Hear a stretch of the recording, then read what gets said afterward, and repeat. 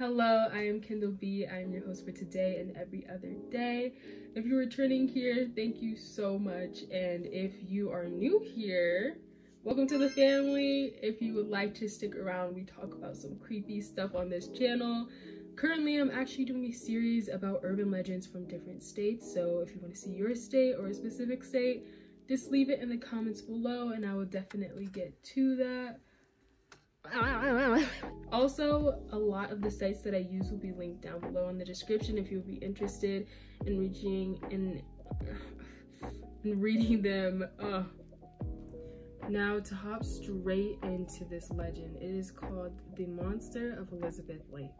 This lake is located right outside of LA, and a lot of people will connect this lake to having really bad evil spirits. It's almost as if, like, you know that bad gut feeling you get when, you know, something ain't right? It's like, that's kind of the vibe that I get from this. This is kind of like what is going on. A lot of people think that it has a lot of evil connections to it. Even saying that the devil himself made this lake, and if you swim down deep enough, you'll be able to find the passageway to hell. So yeah, it kind of just gives you a little bit of insight on how much people feared this lake and how deeply it was connected to just demonic beings and all that stuff. And you will definitely see why. So this is a very old urban legend, probably one of the oldest that I have personally researched on my own. It was created in 1880. Wow. A long time ago. She an old girl. So it was reported that somebody had seen a monster come out of this lake. And just to read exactly what this monster looked like, I will try to put up a picture somewhere. It was pretty hard to find a picture of what this being looked like, but it is said to have a head of a bulldog, a neck of a giraffe, bat wings, and it's also 50 foot tall. And it smells like decay. So, cute little thing, ain't it? So, this thing had like a lot of sightings too. Like, there were so many sightings of just weird creatures like this, like flying through the skies. And it was not just like a one and done. There was a ton seen for like a decade after the initial report. It was seen for years.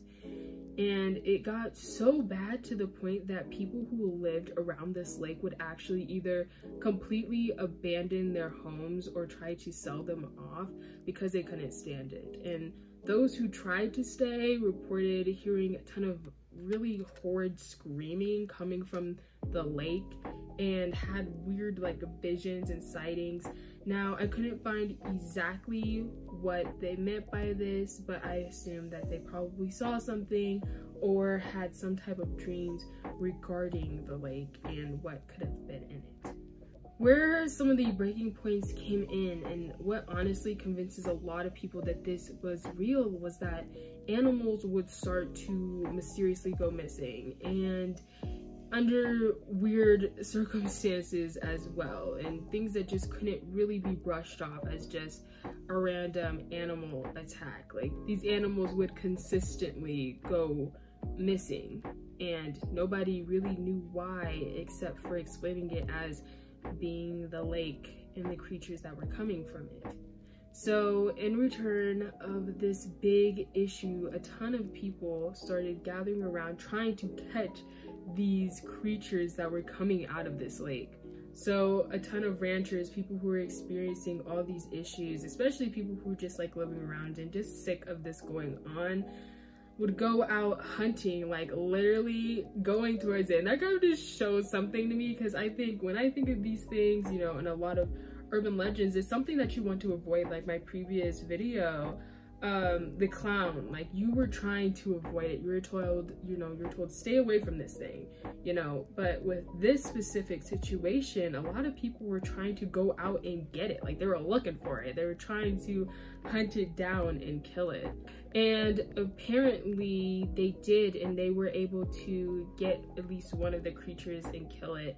But unfortunately, there haven't been really much reportings on if this actually happened, because there hasn't been any physical proof that they actually did this. Now, if they did burn these creatures, or even put them in another lake, you know, it would definitely be difficult to try to find the remains of them, but they have not been found to this day, and there has not been any physical proof of them existing. That's a little creepy to me. I think if I lived around that and you heard random screaming, like, I'm pretty sure there's, am I like tripping? I feel like there's like something out there that's like that. Like, I'm trying to remember what it's called. I know there's something in the back rooms. There's something in the back rooms. I forgot the name of it. There's something in the back rooms where it like mimics human voice and stuff like that, and it can, you know, scream out to you and sound like it's an agonizing pain, so that humans will come and they can snatch them up. So I just did some research. Skin stealers, that's what they're called. Skin stealers. That's what this is giving me. Back rooms. But I feel like there's another creature. I just can't think of it. But I also have another creepy fact about California, and that is the Winchester, the Winchester Mystery House. This house, if you heard of it, it's pretty popular actually. I'm pretty sure they do tour visits and everything like that. If you haven't heard of it, it's pretty much about how this woman had a ton of spirits telling her to build a house for them to live in, and she just couldn't stand it. And so when she built this house, she purposefully made it like almost like a maze. Like, there was stairways that would lead to nowhere, and I also saw like a photo of like there was a door, but it just like led straight outside, and it was like on like the second floor or something.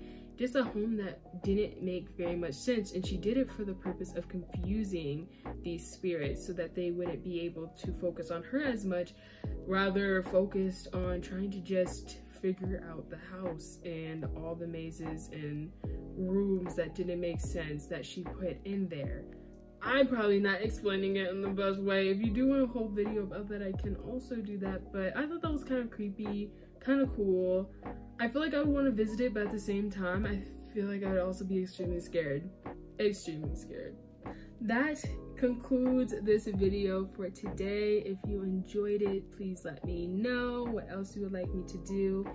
And love you. Bye.